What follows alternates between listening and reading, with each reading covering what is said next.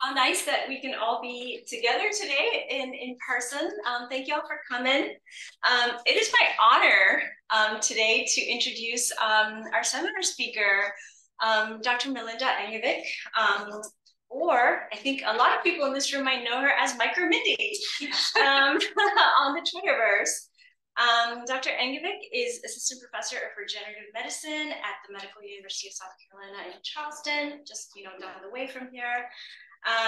Dr. Engevik is an extremely productive scholar, as evident in her being named the 2024 Cochrane Early Career Investigator Award from the American Society for Investigative Pathology. Congratulations. This is just one among her 58 other awards on her CV, including the 2021 award from the Crohn's and Colitis Foundation as a Young Investigator. Wow. Dr. Engevik has published 59 papers and has over 100 meeting abstracts at local, national, and international meetings. So I think you probably have that platinum travel card at this point, right? I wish. So Dr. Engevik's lab interrogates the crosstalk occurring between intestinal bacteria and the GI epithelium, with a particular focus on a topic of interest to many of us in this room, and that's mucus. Everybody, please join me in extending a very warm welcome to Micro Mindy. We're so happy to have you here today. Thank you so much, Audra. That's such a kind introduction. You really touted too many phrases, but I appreciate you guys all letting me come here today. It's super exciting to be just a little bit north of South Carolina and to talk to you guys today about some exciting bacterial interactions that we're looking at in our lab. And so obviously our lab is interested in the gut microbiota, and everybody in this room knows a lot about the gut microbiota, but just as a reminder, it's obviously a complex and dynamic community of microorganisms. And these bacteria, bacteria are really the best characterized members of the gut microbiome, and it's been estimated that there are approximately 10 to the 11th to 10 to the 12th bacterial cells per gram of feces. So there's a lot of bacteria, and these bacteria do a lot of things for us. They can secrete enzymes that can degrade indigestible substrates that are not accessible to the host under normal conditions. They can produce anti-inflammatory compounds like amylobutylcysteine that can suppress pro-inflammatory cytokines. They can beneficially modulate the immune system and educate the immune system. They can produce molecules like short-chain fatty acids, which of course are an important fuel source for the gut cells. And importantly, they're very good at excluding glycobionts and pathogens that can be really detrimental microorganisms. And all of these things, of course, contribute to overall gut health. Now, multiple groups have really demonstrated that the healthy human gut microbiome really consists of Firmicutes, which are seen in purple here, and Bacteroidetes, which are seen in yellow. Or if you guys are crazy about the new nomenclature, now they've been recently renamed to Bacillioita and Bacteroita, so whatever you prefer. And then, of course, you have lesser amounts of Proteobacteria, Fusobacteria, Actinobacteria, and Microbia. But in the setting of disease, there tends to be a shift in this gut microbiome composition. You tend to get a reduction of these Firmicutes and Bacteroidetes, and an expansion of bacteria such as Proteobacteria and Fusobacteria. And these can occur in a number of different diseases, such as diabetes, obesity, and one that we're really particularly interested in, which is inflammatory bowel disease. So inflammatory bowel disease is a group of chronic inflammatory conditions of the intestine. And unfortunately, the incidence of IBD has been rising in recent years, and there are estimated 5 million people that live with IBD globally. And of course, as the name implies, inflammation, which occurs in IBD, happens when epithelial cells or immune cells secrete cytokines, which then can interact with other cell types. And in the case of aberrant inflammation, they can ultimately cause tissue damage, neuronal activation, and pain. And so there's two different subsets of IBD. There's Crohn's disease and ulcerative colitis. So in Crohn's disease, you really have this mix of healthy intestine and diseased intestine. It can occur both in the small and the large intestine, and it's well characterized by the presence of creeping fat. In contrast, in ulcerative colitis, you actually just have a continuous inflammation that occurs only in the colon.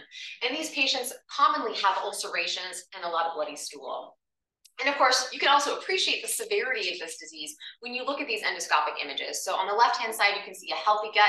It's smooth and glossy in appearance. And on the right, you can see a patient with ulcerative colitis, which has a raw and inflamed appearance. And if you were to biopsy the tissue of these guts, you would see that a healthy individual has these nice crypts that are lined with those white goblet cells that produce protective mucus. And in ulcerative colitis patients, we really see some of the loss of the crypt architecture and a lot of infiltrating immune cells. So we know from our work and others that mice lacking key ion transporters have an altered gut microbiota because they have altered intestinal environment. So it's really clear that genetics ultimately influence what type of environment you have, and ultimately that changes what microbes are able to colonize that area. And so in the setting of IBD, it's been well documented that patients have altered gut transporters, particularly NHE3 and DRAW, and this results in an altered intestinal environment and ultimately an altered gut microbiota. And unfortunately, these microbes have a different function. So it's been shown that patients with IBD have changes in digestion, particularly an increased prevalence of mucin-degrading microbes. There's fewer commensal microbes. There's more aberrant immune activation. They produce lower levels of short-chain fatty acids, particularly butyrate. And now they're no longer able to exclude pathobionts or pathogens to the same degree as a commensal gut microbiome. So we were really wondering if we could identify microbes that were present in both ulcerative colitis and Crohn's disease that would set the stage for pathogen colonization. And so we were really looking to see if we could find microbes that appear to be abundant in both of these subsets. So we turned to this IBD transcriptome and metatranscriptome meta-analysis database. So a big title, I call it just IBD TAMA, but it houses 3,853 different publicly available RNA-seq data sets, which represents 26 different studies. So if we find microbes that are elevated in all of these studies, we feel pretty confident that they're microbes of interest. So here you can see a plot that's generated by the IBD TAMA where microbes that are elevated in Crohn's disease are seen on the top part, and ones that are statistically significant are seen in red, and microbes that are elevated in healthy controls are seen on the bottom part of the line, and their statistically significantly elevated ones are seen in blue. So we found that Fusobacterium, particularly Fusobacterium nicolatum, was one of the top 10 bacteria that were elevated in Crohn's disease patients in the colon. And we also found in ulcerative colitis that Fusobacterium nicolatum was also highly prevalent. Another microbe that we found that was really of interest to us was Klebsiella pneumoniae. We found that it was higher in Crohn's disease patients and really very high in ulcerative colitis patients. So we were curious, perhaps Fusobacterium and Klebsiella could promote pathogen colonization. And the pathogen that we're interested in is Clostridium difficile, or C. diff. It's a gram-positive spore-forming pathogen from the phylum Firmicutes. And according to the CDC, there's approximately 500 infections with C. diff each year. And this is associated with 29,000 deaths and $4.8 billion in excess medical care costs. And unfortunately, IBD patients have a fourfold increased risk of getting C. difficile infections. And when they do, they have far worse outcomes. They have increased rates of colectomies and complications in hospital stays. They have increased mortality. And we're thinking that their microbiome might really set the stage for this infection. So one of the reasons why C. difficile is such a prevalent pathogen is that when it gets stressed, it can form these spores. And you can see here by microscopy, a pink spore forming within the mother cell of a green C. diff. And these spores can then be released into the environment and last for years. And now the normal things that we do in the lab to kill off bacteria include things like ethanol, Lysol, and autoclaving, but these spores are completely resistant to that. The only thing these spores are really sensitive to is 10% bleach for at least 10 minutes. But of course, bleach is corrosive, and so it's not widely used in the hospital setting. And so this can be an area where patients can encounter C. difficile spores. So if you were a patient and you're in the hospital or you're out in the soil and you encounter C. difficile spores, are you immediately going to get colonized with C. diff? And the answer is no, it's a bit more complicated than that. As a normal healthy individual, you hopefully have a lot of Firmicutes and Bacteroidetes, and they're responsible for taking these primary bile acids that are secreted by the liver and converting them into secondary bile acids. And secondary bile acids will actually inhibit vegetative C. difficile, and the gut microbiota is pretty good at excluding C. diff as well. But now in the setting of antibiotic use, where you shift the microbiome, it's thought that over time, hopefully that microbiome will return to normal. But in this stage, if you then encounter C. difficile and spores in the environment, you now have a large pool of primary bile acids that C. difficile spores can use to germinate and become vegetative C. difficile. C. difficile is then able to colonize the colon. It can produce these toxins, which really cause the hallmark of C. diff infection, which include unremitting diarrhea, inflammation, and potentially life-threatening toxic megacolon. Now, if you're a patient and you come to the physician and they diagnose you with C. diff infection, the first thing they do is they give you antibiotics. But unfortunately, obviously, antibiotics were the issue in the first place. So for some patients that are going in for treatment of C. diff, they'll relapse. They'll get colonized again with C. diff. And this can actually occur over multiple cycles. And this is really where fecal microbiota transplant has stepped in by restoring the normal gut microbiome that can help outcompete C. diff, remove that primary bile acid pool. But it's not an FDA-approved drug, and there are a number of adverse events. So we're really interested in identifying early on what's happening in C. difficile infection. And like I said, IBD patients have already a susceptible microbiome at baseline. In fact, it's estimated that 40% of IBD patients can get C. difficile infection without even being on antibiotics. So we really reason that these micro interactions in the IBD gut might be one of the reasons why these patients have worse outcomes. So we hypothesized that similar to other enteric pathogens, that C. difficile could bind to the intestinal mucus layer, which in the human and in the mouse is dominated by the mucin protein MUC2. And then in this mucus layer, we predicted that it'd be interacting with other microbes. And the first one that we were really interested in was looking at the interaction with Fusobacterium nucleatum. So first we wanted to confirm that C. difficile could actually bind to mucus. So we fluorescently tagged our C. diff and looked at its adhesion to mock or mucus cover slips. And you can see that in a mock PBS-coated cover slip here, you have a little bit of your fluorescently tagged green C. diff, but not a lot. But we see robust adhesion of C. difficile when we add mucus that we isolated from human colonic cell lines, LS147 or H29MTX cells, or if we isolate stool mucus from healthy individuals, we can see that we have a lot of C. difficile binding to that mucus. And you can see that even better by looking at scanning electron microscopy, where you see a higher magnification, where C. difficile is really bound to that intestinal mucus, which is seen in purple. Now, C. difficile strains can be classified into subgroups based on their PCR ribotyping, and different subgroups are more common to cause infection than others. And you can see in this bar graph that the strain, the ribotypes 078, 027, and 0001 are the most common strains that cause infection. And the strain that I just showed you data for, C. difficile R22991, was an 027 strain. So we wanted to know, do all C. difficile ribotypes actually bind to mucus, or is this something that's unique to this individual ribotype? So what we did is, once again, we fluorescently tagged C. difficile strains and added them to 96 little plates that were coated in mucus. And you can see that here we have 11 different C. difficile strains representing 6 different ribotypes. And you can appreciate that we had adhesion of all of these strains to intestinal mucus. Although interestingly, we did see some strains that were able to adhere better to mucus than others. But regardless, we do see that this is a conserved feature amongst C. difficile strains. We also wanted to confirm this using cell lines. So we used our human mucus-producing goblet cell lines, LS147. And after 1 hour of interaction with our fluorescently tagged C. diff, and after staining for the human mucin protein MUC2, we see this nice co-localization between C. diff in green and MUC2 in purple. And you can see that even better, of course, at this higher magnification by scanning electron microscopy. And then, of course, to go one step further, we wanted to use the organoid model, which is a really powerful way to really assess bacterial host interactions in a more physiologically relevant model. So we isolated crypts from healthy individuals. So you can see a crypt here by light microscopy. We grow them up in 3 dimensions with all the stem cell factors. And they obviously form these nice 3-dimensional structures that importantly have all of the cell types that are found in the gut, including MUC2 positive mucus producing cells. We can then take those 3D organoids and make transwells or monolayers. And once again, we see importantly, they have our mucus producing cell lines. So using this system, we found that after adding our C. difficile for 1 hour, that we have this really nice co-localization between fluorescently tagged C. diff in green and our MUC2 positive mucus-producing goblet cells in purple. So then we saw that C. diff was able to bind to mucus. What about Fusobacterium? So we did the same procedure where we fluorescently tagged Fusobacterium and looked at its adhesion to mucus-coated cover slips. And in this case, Fusobacterium nucleatum has several subspecies. So we looked at Fusobacterium nucleatum subspecies nucleatum, Fusobacterium nucleatum subspecies polymorphum, and Fusobacterium nucleatum subspecies animalis. And that is a mouthful to say. And similar to our C. diff strains, we found that we had some differences in mucus adhesion based on the strain. Polymorphum was much better at binding to mucus than our other strains. But regardless, we still had a lot of adhesion. And you can actually see that here by microscopy as well, where you see a lot of the purple, pink-colored Fusobacterium binding to the MUC2 in yellow. So then we wanted to find out what other microbes are there. And if there are other microbes and other cell types present, will C. difficile be present with Fusobacterium? So what we did is we did bioreactors where we seeded them with the stool from 3 donors that we pooled together. We allowed them to establish a community. And then we treated this bioreactors with clindamycin, which is one of the antibiotics that is common for resulting in C. difficile infection in the clinic. This then altered the gut microbiome. And then we added our bacteria C. difficile R22991.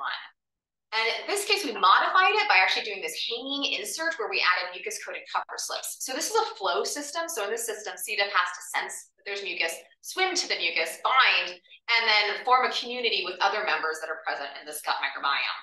And then we monitored what was on that mucus-coated cover slips by looking at the bacteria and then looking at biofilm production. So just first, we did fish stainings with a probe specific for C. difficile in red, and then a universal bacterial probe, 16S, in blue. And you can see that we do see C. difficile present in aggregates in these mucus-coated cover slips in the bioreactors. And we did 16S sequencing, we actually found that C. difficile was able to bind to mucus-coated cover slips if they were coated in mucus, but were not able to bind to the mock PBS-coated cover slips. And then we looked at biofilm production by using a ruby red biofilm tracer and using crystal violet, both of which stain the extracellular matrix. And we can see that these communities are really forming an active biofilm. And then we did further analysis of our 16S sequencing. We found that actually Fusobacterium was one of the dominant members that were colonizing this intestinal mucus layer. And interestingly, when we did 16S of the culture itself, there was very little Fusobacterium in the liquid culture, but clearly it seems to be thriving within these mucus-coated cover slips. And we also identified within Enterobacteriaceae Klebsiella. So first, we just wanted to confirm that C. difficile could grow well with Fusobacterium species. So we took a monoculture of C. difficile in green and a monoculture of F. nucleatum polymorphum in pink, and then a co-culture. And we actually found that they had the similar growth curves. And the nice thing is that these bugs look very different under the microscope. So you can actually just look by light microscopy and see these long spindly Fusobacterium and these short rods of C. diff. And they actually have about a 50-50% distribution between the two. And then we went to the literature to see, there's not a lot known about Fusobacterium, but what is out there that could indicate that C. difficile and Fusobacterium might have an interaction? We found this paper by Kaparthi in 2007, where they actually looked at the genome of Fusobacterium nucleatum polymorphum, and they actually found that there were 16 conserved gene clusters that were from C. diff within Fusobacterium nucleatum. These included 5 composite ribotypes and transposons that are very similar to C. difficile's CDLST isotrons. So this kind of suggests that somewhere in the past, C. difficile and Fusobacterium have acted together synergistically. So then next, we wanted to see if F-nucleatum metabolites could influence C. difficile. So just as a control, we grew up C. diff in a fully defined minimal media. We then transferred its metabolites to a new active growing culture of C. difficile. And we did the same thing with Fusobacterium nucleatum polymorphum. We grew it, we took its metabolites and added it to a fresh growing culture of C. difficile. And after 9 hours, we looked at by RNA-seq at what was changing. And we found that the presence of Fusobacterium nucleatum metabolites actually upregulated 286 different genes in C. difficile. And some of the ones that struck us as being particularly notable were we had a large increase in cell wall components in C. diff in response to F. nucleatum metabolites, as well as a lot of efflux transporters that are known to be involved in antimicrobial resistance. Now, Fusobacterium is well known in the oral cavity for being this multi-species forming biofilm member. And beautiful staining by Wendy Garrett's group showed that Fusobacterium, which is seen here in yellow by fish staining, is really an integral member of these biofilms in the oral cavity. And then work by Cynthia Sears has also shown that F. nucleatum is really prevalent in biofilms of colorectal cancer. Here, Fusobacterium is seen in blue, with other members of the gut microbiome in other colors. So the classic model of biofilm formation is you have bacteria that bind to a substrate that they prefer, they bind to other bacteria and they aggregate, and then they start secreting extracellular matrix, which is DNA, protein, and polysaccharide. And so we were first interested in this first step, we know that it adheres to mucus, but does it aggregate and interact with Fusobacterium? So to do this, we fluorescently tagged C. difficile in green and Fusobacterium in red, and we added these bacteria together in an aggregation buffer. And then we looked by microscopy to see if they co-localized. And you can see here that C. diff in green and Fusobacterium nucleatum in red have a really close aggregation when they're thrown together, just put together for 1 hour in this aggregation buffer. And I always love a good assay that is easy to see by eye. You can even just look by light microscopy and see these aggregates of stringy Fusobacterium and these little short rods of C. difficile. And the oral cavity people have done an excellent job of figuring out these aggregation assays. So there's a very simple way that you can test this. You can add a bacteria of interest. C. difficile has flagella, so we wouldn't expect it to really aggregate much on its own. Fusobacterium nucleatum has been shown to auto-aggregate, so we'll bind to each other. The bacteria will get so heavy and they'll fall down to the bottom of these cuvettes. And then in theory, if your bacteria bind together, they should make aggregates that are heavy and they just fall to the bottom of the solution. And then you can measure the optical density and calculate the amount of aggregation that occurs. So using this calculation, we can see that C. diff by itself doesn't auto-aggregate very much. Fusobacterium undulatum by itself aggregates a lot. And then when we do the co-culture of the two, we can see a substantial increase in aggregation. And I just always love seeing something so easy in the lab. You can see in these cuvettes that our Fusobacterium and C. diff cultures have completely fallen to the bottom of those cuvettes because they've been aggregating together. Now, in the oral cavity, it's been shown that Fusobacterium undulatum binds to bacteria using two major adhesins. You have FAT2, which has been shown to bind to gram-negative bacteria like Porphyromonas gingivalis, or it can bind to gram-positive bacteria like Streptococcus using Rad-D. And they've gone on to show that you can actually block these using simple compounds. You can add galactose and it will block FAT2 and prevent the binding to P. gingivalis, or you can add arginine and that will block Rad-D and prevent the binding to Streptococcus. And then of course, as a neutral control, you can add glucose, which shouldn't do anything. So we did this very simple assay. We obviously see that we have, when C. diff and Fusobacterium are together, which is in green, they have nice aggregation. When we add neutral buffered glucose, we don't see any change in that aggregation. When we add galactose and block FAT2, we still see that F. undulatum has lower auto-aggregation, but in general, that co-aggregation of C. difficile is still there. And then we add arginine and block Rad-D, we completely lose the ability of C. difficile and Fusobacterium to interact. So then we also went a step further. We wanted to use genetically modified bacteria to confirm this, and we obtained mutants from Dr. Ronald Lux at UCLA. And so first, just by microscopy, you can see our wild type Fusobacterium undulatum has a nice co-aggregation with C. diff. Our FAT2 mutant still maintains that aggregation, but our Rad-D mutant was completely unable to aggregate with C. diff. And then, of course, I always like a good visual. Once again, you can see in these cuvettes that our wild type and our FAT2 mutant were able to aggregate, but our Rad-D mutant was not able to aggregate. And then we wanted to know, all right, all C. difficile strains aggregate with Fusobacterium. So we went back to our 11 strains of C. difficile representing 6 different ribotypes. And you can see that across the board, all of our C. diff strains have aggregation with wild type F. undulatum, and that is lost when you add the Rad-D mutant. We also wanted to look at other subspecies of Fusobacterium. So we looked at Fusobacterium undulatum polymorphum, and you can see that all of our C. diff strains aggregated with F. undulatum polymorphum, and all of our strains aggregated, although to a slightly lesser degree, with Fusobacterium undulatum animalis. So, I mean, our data clearly shows that C. difficile is binding to the Rad-D protein of F. undulatum. But the question is, what part of C. diff is responsible for this binding to Rad-D? So we were interested in flagella because C. difficile is covered in flagella, and that's really important for adhesion to other components. So we thought maybe the flagella is binding to the Rad-D. So we repeated our assay where we had, C. diff by itself doesn't aggregate, Fusobacterium by itself does aggregate. You add the two together, you get more aggregation. And then we actually just sheared off and stripped the flagella and added it to Fusobacterium. And we actually saw pretty similar levels of aggregation. And when we used our denuded bacteria that we confirmed by microscopy was devoid of flagella, we actually found that we lost that effect. So we think that the flagella is really responsible on C. diff for this adhesion to Fusobacterium undulatum's Rad-D. And then, of course, people are always interested, well, does C. difficile aggregate with other members of the gut microbiome? Is this something that's unique to Fusobacterium? So we looked at a bunch of bacteria. We looked at Akkermansia muciniphila, Bacteroides satomicron, Bacteroides ovatus, Bacteroides uniformis, Rhinococcus furcus, Bifidobacterium tension, Lactobacillus breve, E. coli, Staph aureus, Prevotella capri, and it doesn't aggregate with any of these bacteria. So we do think that this is something that's a little bit more interesting between Fusobacterium and C. diff. So our data indicates that C. diff and Fusobacterium can bind to each other, and they can bind to mucus when they're separately. So we wanted to know if you add it to mucus, will they bind separately or will they bind together in the mucus layer? So we fluorescently tagged our C. difficile and our Fusobacterium and added it just for 1 hour to our mucus-producing cell lines and then to human colonic organoids. And you can see just after 1 hour that we actually have preferential aggregation of C. difficile and Fusobacterium to each other within the mucus layer on these cells. You can see that like at a higher magnification, you see those nice long stringy Fusio in red and short little C. difficile rods in green. We also saw the same thing when we did our collonoids. We found that we had this nice co-aggregation between C. difficile and Fusobacterium. So it suggests that they actually prefer to bind to each other within the mucus layer. So obviously we've looked at the first step of biofilm formation. Now the next question was, are we actually getting biofilm?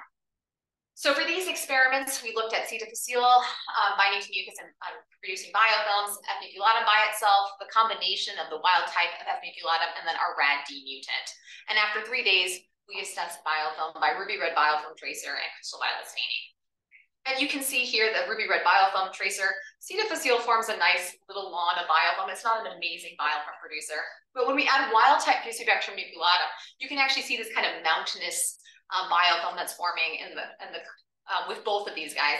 And when we add a RAD-D mutant, we really lose that three-dimensional biofilm production.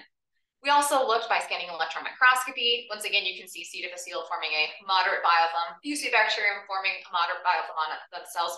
But when we added them together, we actually saw three-dimensional structures of biofilms. They were actually rather thick. And importantly, when we look closer by scanning electron microscopy, we can see that both C. difficile and Fusobacterium are present in these biofilms together. We also quantified these biofilms as well, and we found that obviously, as expected, all of our C. difficile strains had increased biofilm production with wild-type Fusobacterium nucleatum, had the same level with the BAT2 mutant, and had decreased levels of biofilm with our RAD-D mutant. We also looked at Fusobacterium nucleatum polymorphum and Animalis, and also found that these subspecies of F. nucleatum enhance biofilm production. Now, biofilm is produced, it's a matrix, right? It's made of proteins, DNA, and polysaccharides. So we wanted to see which of these were changed in the biofilms. So we found that at the protein level and at the DNA level, we had increased amounts of these components when we had wild-type F. nucleatum, but not the RAD-D. We also looked at polysaccharides, so you can measure extracellular polysaccharide, insoluble extracellular polysaccharide, or intracellular polysaccharide. And we saw that the extracellular polysaccharide, which is what you would expect to find in biofilms, was elevated, but not the other ones. Now, biofilms are really of interest because they can infer antibiotic resistance. And what you would normally do in the lab if you want to disrupt a biofilm is you can degrade the DNA by adding DNase, you can break up that cell-cell adhesion by adding EDTA, or you can break apart the protein by adding proteinase K. So we wanted to see if these biofilms were more resistant to these treatment groups. So we found that even when we added proteinase K, we still had more biofilm being left over in the presence of C. diff and F. nucleatum. Same thing is true for DNase, EDTA, and then we also added the antibiotic vancomycin, which is commonly used to treat C. diff infection. And we found that these biofilms were far more resistant to vancomycin than C. difficile biofilms by themselves. So the real question is, does this even matter in humans? Like, does C. difficile actually interact with Fusobacterium in patients? We're able to obtain 13 surgical resections from patients that had recurrent C. difficile infection. And we did find areas within these biofilms where we did see by fish staining an interaction between C. difficile and F. nucleatum. Although this was only in, I should mention, it was only in 4 of the patients that we looked at. We also know that IBD patients have high Fusobacterium levels at baseline. So we got some pediatric IBD patients from patients that had IBD and were positive for C. difficile infection.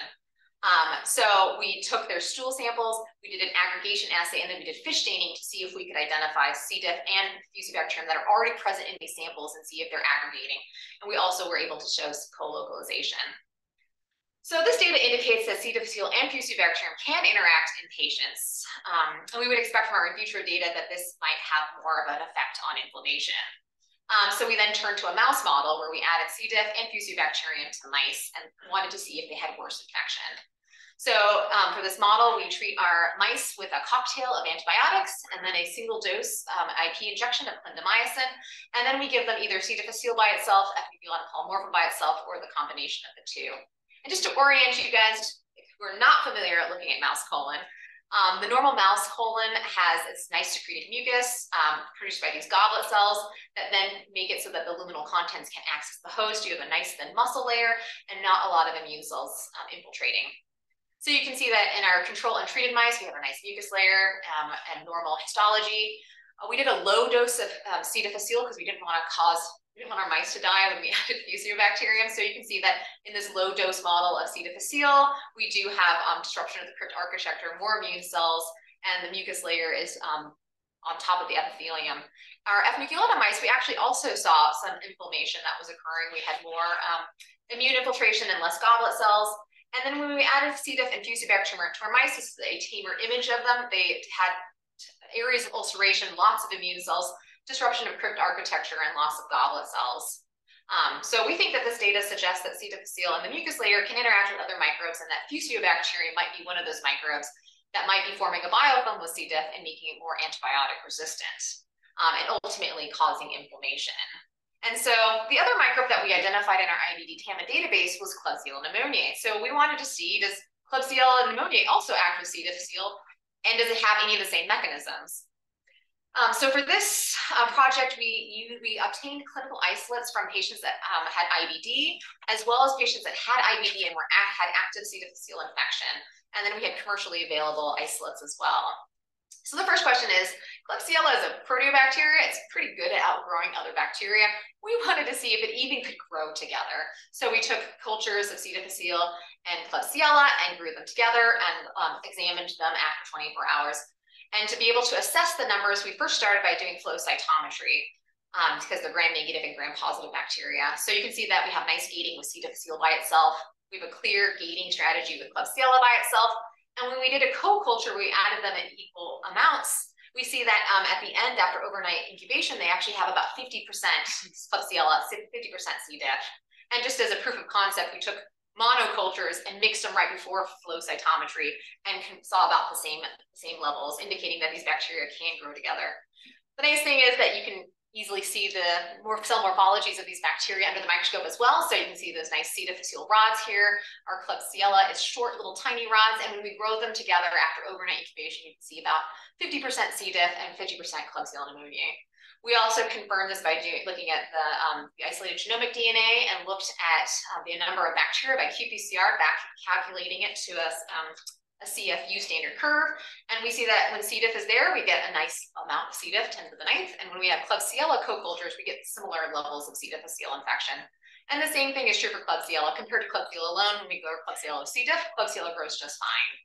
So this indicates that has potential for these bacteria to be together in the gut. We also wanted to confirm that Klebsiella, like C. diff, could bind to intestinal mucus. And we found that all of our strains of Klebsiella were able to adhere to intestinal mucus. So we thought, let's look at the same pattern that we looked at with Fusio. Can they aggregate and form biofilm production?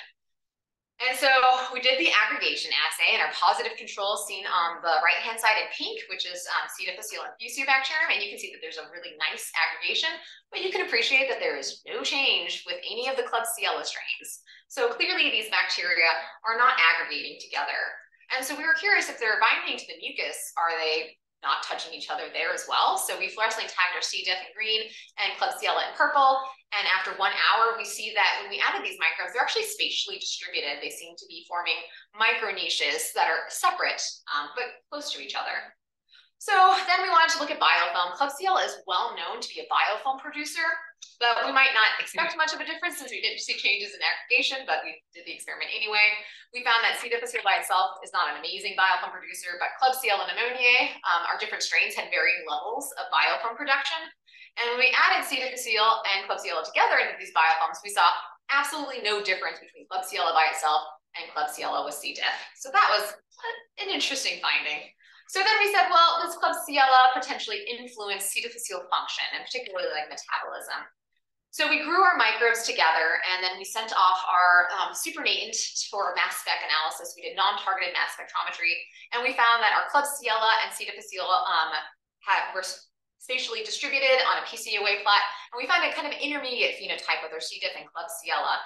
But when we looked closer at what was changing, we actually found that we have a lot of changes in amino acids. So we had changes in alanine, aspartame, glutamate metabolism, cysteine, methionine metabolism, and arginine metabolism when C. difficile and Klebsiella were grown together compared to when they were grown alone. We also wanted to look at this functionally, so we took these bacteria and added them individually or together to biolog phenotypic microarrays.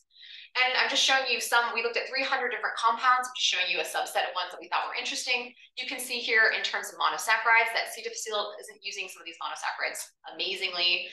Klebsiella can use some okay, but when you grow them together, you can see in the yellow, which indicates a high growth of these bacteria, that they're far better able to use some of these monosaccharides like fructose, annitol, maltol, and particularly the disaccharides. We found that there was much better able to use cell-biose, lactulose, mannan, pectin. So we do think that we are actually changing the ability of these microbes to utilize new dietary sources that they by themselves are not as ecologically fit to degrade. The other thing that we were interested in is been well thought that in inflammation, you have a release of blood cells, and that might introduce oxygen into the gut. And of course, C. difficile is a strict anaerobe, and that would inhibit its growth. But we were curious if maybe Klebsiella pneumoniae could be able to quench oxygen and lower the oxygen content, thereby allowing C. difficile to be able to grow better. So in coordination with Dr. Jessica Hartman at MUSC, she has this device called Recipher, and she's able to measure oxygen content over time. And so we added different facultative anaerobes. You can see Lactobacillus acidophilus and Lactobacillus johnsonii here. They really don't quench oxygen hardly at all. When we add Streptococcus salvarius, we see a little bit of oxygen quenching, which is lost over time. But when we add a proteobacteria like Pseudomonas aeruginosa, you can see that we quickly have quenching of oxygen. And then when we add Klebsiella pneumoniae, we can see that even within 15 minutes in an oxygenated environment, this media becomes completely anaerobic and stays anaerobic long-term. We then also grew all of our strains of Klebsiella pneumoniae to make sure that they all had the capacity to do this, and all of our isolates could quench oxygen incredibly rapidly in an oxygenated environment. And so we thought maybe we can actually grow C. diff in the presence of these bacteria aerobically because they're able to quench oxygen. And we found that when they were co-cultured together, we still had oxygen quenching. And one of the nice things is that C. difficile, when it's grown in brain heart infusion, is black, and Klebsiella pneumoniae is white. And so when we culture them aerobically, just visually, if you spin these pellets down, you actually see both presence of black and white. And we also obviously looked by qPCR, and we found that C. difficile actually grew even better than its anaerobic conditions if Klebsiella was there aerobically. So this is kind of interesting to us that we can grow a strict anaerobe in an oxygenated environment as long as we have a bacteria that can quench oxygen in that environment.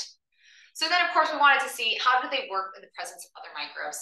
So we did stool bioreactors. We allowed them to establish a community. We treated them with antibiotics, and we pre-treated them with Klebsiella pneumoniae. And then we added C. difficile and wanted to look at the amount of bacteria that were present in these cultures. So you can see that our Klebsiella pneumoniae is only found in bioreactors where we added Klebsiella pneumoniae. It's not normally a member of the healthy human gut. And you can see that when we had antibiotics with C. diff and Klebsiella together, we actually had a lot of Klebsiella pneumoniae. And the same thing is true with C. diff. When we had C. diff and Klebsiella, we actually had a really high amount of C. difficile in these bioreactors. We also went and looked at how well these bioreactors were able to quench oxygen. So we took them straight from the anaerobic chamber, put them into our plates, and then walked down the hall to go put them onto the Recipher. And you can see that in that time, there was oxygen that was able to penetrate the bioreactors that had no antibiotics, and that over time, those microbes in that bioreactor were able to quench the oxygen. In contrast, you can see that our bioreactors, where we treated them with antibiotics, had probably a bloom of proteobacteria and had more oxygen quenching capacity at baseline. But any of the bioreactors that had Klebsiella, with or without C. diff, maintained anaerobic conditions the entire time. So they were quenching oxygen before, and the oxygen maintained steady loss of oxygen the whole time. So then we also wanted to know, does C. difficile alter the intestine? Is it more pro-inflammatory, kind of like we see with Fusobacterium? So we took our organoids and we flipped them inside out to provide a simple model to be able to access the host epithelium. And we added live C. difficile and Klebsiella to these. And we did RNA-seq, just to show you just a tiny little sneak peek of the data. We found that when C. diff and Klebsiella were grown together, and this is independent of toxin production, that they were able to initiate more inflammatory responses such as TNF, Jun, and this heat shock protein. So then, of course, we wanted to confirm this in a mouse model. So we used our antibiotic treated mouse model with clindamycin, and then we added C. difficile or Klebsiella pneumoniae. And our Klebsiella pneumoniae at baseline looked pretty normal. Nothing didn't actually cause a lot of inflammation. But when we added C. diff and Klebsiella together, we actually saw far worse outcomes. We had to euthanize these mice early because they started to die so quickly. And then we had far worse inflammation. And when we looked at qPCR for some of these pro-inflammatory cytokines, you can see that when C. diff and Klebsiella were grown together in those purple bars, that they have higher levels of IL-8, IL-1 alpha, MCP1, and IL-6. So we think that Klebsiella present in the mucus layer can act with C. difficile, but it's different than Fusobacterium. It's probably secreting metabolites that allows C. difficile to grow and change its metabolism, and that it can also quench oxygen, and that together this might influence inflammation. So we think this is kind of interesting that we identified microbes that have different ways to interact with C. difficile. Obviously, Fusobacterium can bind and make these robust biofilms that are antibiotic resistant. Klebsiella can quench oxygen and change the ability of C. difficile to scavenge nutrient components. But we think that both of these things lead to worse outcomes in IBD patients. So what does this mean if you're a patient that has IBD? We think that we can maybe use a targeted antimicrobial approach to target Fusobacterium and Klebsiella, and that maybe we could replace it with a commensal organism that can then prevent these synergistic interactions and therefore prevent these worse outcomes with C. diff. And this is something that we're actively exploring and really excited about. And so with that, I'd like to thank you guys all for listening. Taylor Tyser was the major driver. She's a grad student in my lab of this work, and I would be happy to take any questions.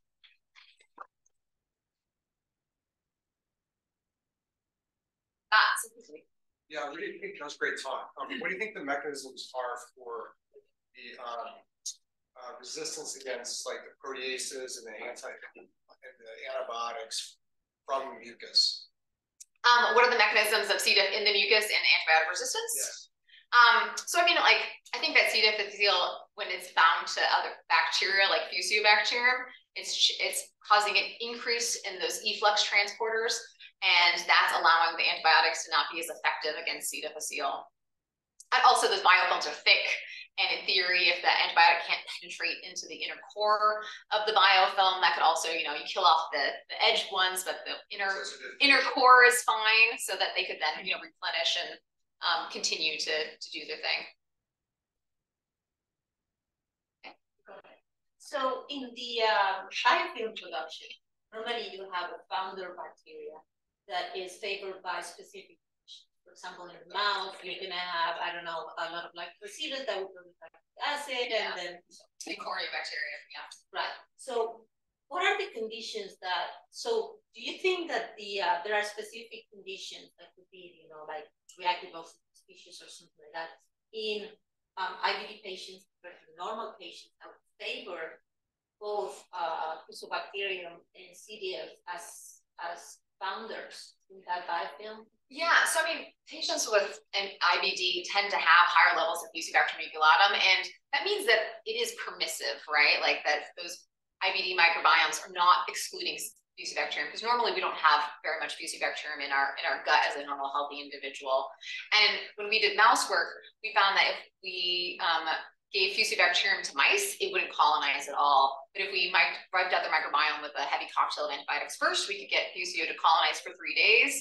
And then as soon as the microbiome got restored, it would actually kick Fusobacterium out. So I think there are something to that. You have to have the right environment for that bacteria to be able to colonize in the first place. And I think that altered ion transport might make a big difference, because the IBD patient has less NHE3, there's less draw, so there's going to be differences in the amount of chloride, the amount of bicarbonate, and the amount of sodium, and pH, of course. And I think those things actually favor dysbiotic community that doesn't functionally act the same way, and they can't exclude Fusio. So I imagine that Fusio obviously is the primary colonizer. It's there, and then when C. difficile enters and becomes vegetative, it then finds its happy partner and causes more severe infection. But I don't know exactly what it is, like it'd be interesting to do. Oh, actually, we have done studies where we looked at pH effects on Fusobacterium, and it is pH sensitive. So that might be playing a role, but we haven't looked at like modifying the composition of sodium or chloride or potassium to see, what is the optimal setting. But we actually kind of think that'd be interesting to do. Wonderful talk, Nadine. I've got a couple of questions. The first is, you showed data suggesting that Klebsiella and Fuso binding doesn't occur so much to mucus, but is it possible that that binding might actually be increased to something like microplastics? Oh, right, because yeah, it's known that like Klebsiella and bacteria like to bind to plastics. They do, which is weird. Yeah, you're not wrong about that. Yeah, that might be an interesting thing to consider. Yeah, are microplastics elevated in IBD? I don't. Well, maybe not in IBD, more, but in people, just overall in general. Yeah, it seems like the amount of microplastics in people seem to be increasing. So I wonder if that could be one potential mechanism for like persistence. Yeah. I had never thought about that, but that's a totally valid point. Yeah, yeah. Another thing, and I am a novice to C. diff, but is there a difference in C. diff binding to colon in different regions of the intestine, like you showed with ethnogliatum biofilms forming in different regions of the colon? So that's complicated. So we haven't, I have been trying to convince gastroenterologists to give me biopsies from patients that are infected with C. diff, but that's not something that they normally do. If you're found to be infected with C. diff, they don't tend to biopsy, which I guess makes sense. You know, you don't want to exacerbate existing inflammation and damage. So I have been really wanting to answer that question, but all I have available to me is a few surgical resections that have been, you know, given to me after these patients have had colectomies for the most part. So that's been a bit on the challenging side, and I don't have different regions. They tend to be all transverse colon. So I haven't been able to answer that question. In the mouse, we see a lot of colonization in the mid and distal colon, not as much in the proximal colon, but I'd be really interested to see what that is like in humans. Maybe, I guess, organoids, we could just grow organoids from the different regions and look at adhesion. That might give us some insights into that. That's interesting. And then one more question. Are there any epidemiological data that might reveal whether C. diff is a bigger burden in people who have colon cancer? Yeah, so I mean, it is a problem for patients with colorectal cancer because so there is one paper actually that showed by MD Anderson.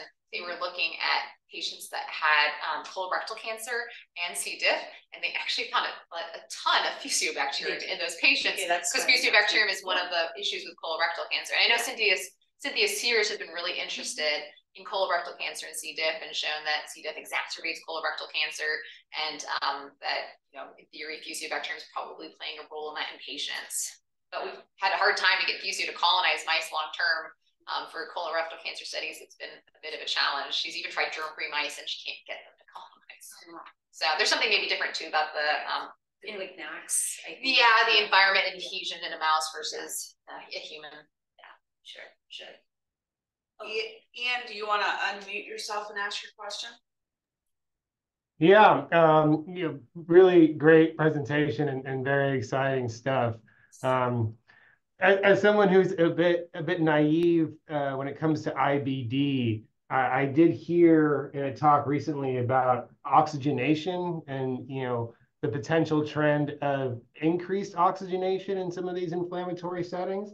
And I was kind of wondering how you see your aggregation phenotypes you're seeing with C. diff with aerobic and anaerobic bacteria, and how do you think that is overlaying on top of oxygenation profiles in these patients as well?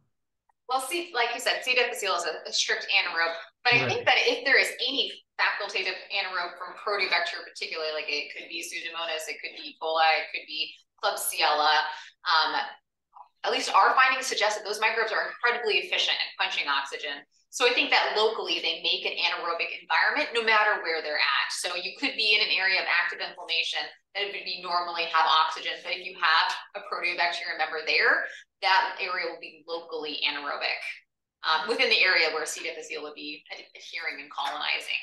So I think that if you have the right friends, you can live anywhere. Yeah. Sorry. Go ahead, Joseph.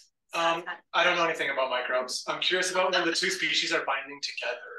Are they just staying close to each other, like to form a biofilm? Are they like signaling to each other or passing metabolites? Do you know what they're actually why they're doing it? That's a wonderful question, and something that I would love to know. Like, I think that they're clearly aggregating, so that's something that they prefer to do. I think that it's a close exchange, like you said, metabolites. They can start impacting each other's cell signaling. Obviously, it's the start of biofilm formation. It usually takes a while for bacteria to form biofilms, but they are really quickly aggregating. So I think that means that there's something beneficial about that aggregation, and then over time, that can develop a biofilm. I don't know exactly what it is that's so special. Like, why do you need to be that close? You can't be like separate. You really want to be right on top of each other. But I don't exactly know why that is. But I think it would be interesting to do maybe like transcriptomics on bacteria that are like separate versus maybe like liquid culture before they aggregate and then once they've aggregated, because that would really tell you like what's changing in their transcriptome once they aggregate, like what signals are being turned on. But I'd love to do that. Yeah, so this is kind of piggyback off the beginning of Joseph's question. and I may have misunderstood the experiment, but you said that when you incubated or co-cultured the Klebsiella with the C. diff in normal oxygen, that they were fine. Yeah. So just fine. It shocks me that they would be able to basically quench the oxygen that fast. Yeah. And that long, overnight. So what I'm thinking, if you consider that maybe the Klebsiella are secreting something that's making the C. diff less sensitive to the oxygen. So I would imagine they probably died from reactive oxygen species or something, right? So it's possible. I don't, Rita, have you seen any papers where C. difficile has taken up like, you know, thyroidoxin or any things that would allow it to handle the reactive oxygen stress of oxygen? But that's an interesting concept. I've never thought of it in that term, but I mean, it's also possible that, there's a lot of oxygen for them to. Yeah, and we're like growing them in 5 ml cultures too, and it maintains like the whole thing. Like we also did rasazarin, which is a nice oxygen indicator. It's pink if it's oxygenated, and it's just clear if it's not. We can do this, you know, just aerobically, and you can see, like, you know, it's completely clear. There's a tiny, maybe like when we agitate it, we can see a tiny little layer of pink at the very top, but it's like super subtle. And so, I mean, it's maintaining a large volume, completely anaerobic. And we've done it up to 48 hours. And when the Klebsiella starts to die off, I mean, obviously you're losing some of that oxygen quenching capacity, but it is remarkable. And I'm like, now forget the anaerobic chamber. I'm just gonna start my breath real quickly. Yeah, I have a question. So you do this in the IBD patients where they already have like a baseline inflammation there. So would that aggregation or valve formation driven by the baseline inflammation, like cytokines or whatever things that make them aggregate, or it's the bacteria that you mentioned, like either it's like the chicken and the egg. What comes first? And I don't know, but at least I know in my mouse model they don't have existing inflammation at baseline, and then when I add them together, they do co-localize and cause worse inflammation. But that's not to say that in the normal IBD gut, if you had existing inflammation, I would imagine that then C. difficile would be an additive on that, right? If you have Fusobacterium inflammation already, you add C. diff to that mix, it's going to make it even worse. So I imagine that both scenarios are occurring in a patient that's not experiencing like inflammation, that has baseline Fusio. If you were to be infected with C. difficile, it would cause a bunch of inflammation. Or if you had inflammation already and you got C. diff, you poor person, it could cause worse inflammation. I'm curious about the loss of goblet cells. I missed it if you said it. Like, I wonder what the timing was when you looked at that. Yeah. How quickly did they go away? And do you think it's because of the inflammation or because of the toxin? All right, I think, so even just when we give this cocktail of antibiotics, we lose goblet cells. And I think that's an indirect effect of altering the gut microbiome. Obviously, commensal microbes secrete a lot of compounds which feed goblet cells and allow them to produce proper mucus layer. So we already have disruption of the mucus at baseline and number of goblets, mucus-positive goblet cells, just because of the antibiotics. And then I do think that the inflammation is just exacerbating that loss, because we know that inflammation does cause the loss of goblet cells and it suppresses mucin production. So I think it's probably a combination. And obviously the toxins cause inflammation, so I feel like that's part of that cycle. So that's it. So I'm looking for some therapeutic implications. There's some evidence that if you give people Saccharomyces, which is a yeast, after they get antibiotics, they're less likely to get C. diff. Is there something you could give people that after antibiotics that would prevent them from getting a C. diff infection? Yeah, we've been looking for bacteria that are able to outcompete C. diff and Fusio. It's been relatively easier to find ones that will outcompete Fusio. Klebsiella has been a bug. It's really challenging because Klebsiella is just so well equipped to colonize, and so we haven't been able to find a lot of bacteria that are able to outcompete Klebsiella. So we use a chemically defined media that allows all bacteria to grow. We've added like lactobacilli and bifidobacterium, but the problem is Klebsiella grows so much faster than them that they take over the cultures, and then there's none of the good guys.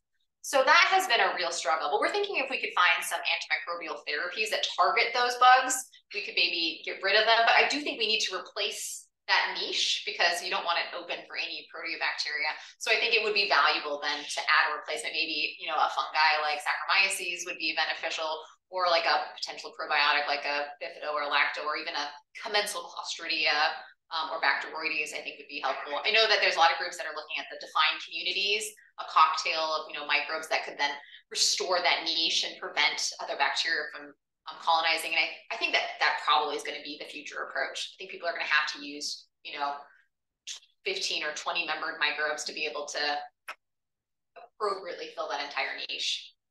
But I think that's $1 million question. I would love to know what microbes are going to be the best ones to replace. There's also companies that make firmicutes that you can give people after antibiotics. Yeah, that's true. So I mean, I think the spore forming, bacilli are a good option, and Clostridium I think are a great option. So hopefully future stuff. A very good talk, like a lot. Yeah. I got a question about the oxygen part also for the C. diff that can grow with its friends together. And yeah, my question is, have you also tested the toxin that produced from the C. diff? Are they also increased? Are the toxins the same with the C. diff that grow without oxygen? Really great question. So, sorry, I have a lot of toxin things in here. So in vitro, we find that when we grow C. diff and Klebsiella together, they produce way more toxins, anaerobically and aerobically. And in our bioreactors, they're producing way more toxins. So like you could see by cell rounding, this is a varicelle assay. The varicells are nice and flat. You add toxins, they round up. It's just a quick, easy way to assess toxin production. And we do live imaging so we can assess time points.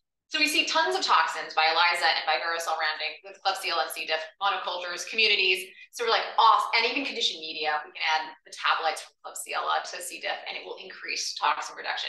So we're like, awesome. We'll look at our mice.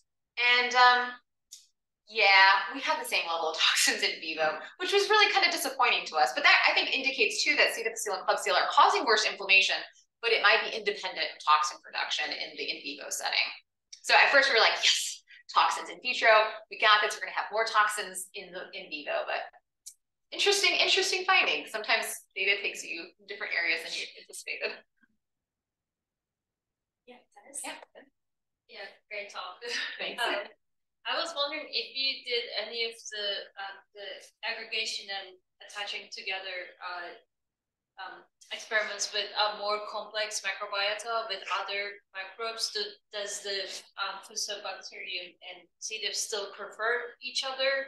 That's definitely something that we're doing right now, because Fusobacterium can bind to a lot of different bacteria. So in theory, it could also bind to other gram-negative bacteria and not exclude C. difficile adhesion. So I also want to do just the combo of Fusio, Klebsiella, and C. diff together and see how do they look when all of them are together. So yes, we're doing some defined communities right now where we have more pathobionts that are found in IBD, and then more like commensal microbes that are found in like a healthy individual, and doing those aggregation assays and looking to see like who's there. So we got some fish probes, and we're trying to make those beautiful Wendy Garrett images where you see all the bacteria together in aggregate. So hopefully soon I'll have that kind of data and we can see what the distribution is like and who likes to be close to where. Questions? Anyone on Zoom? Here's your last chance. Okay. No pressure. Well, this is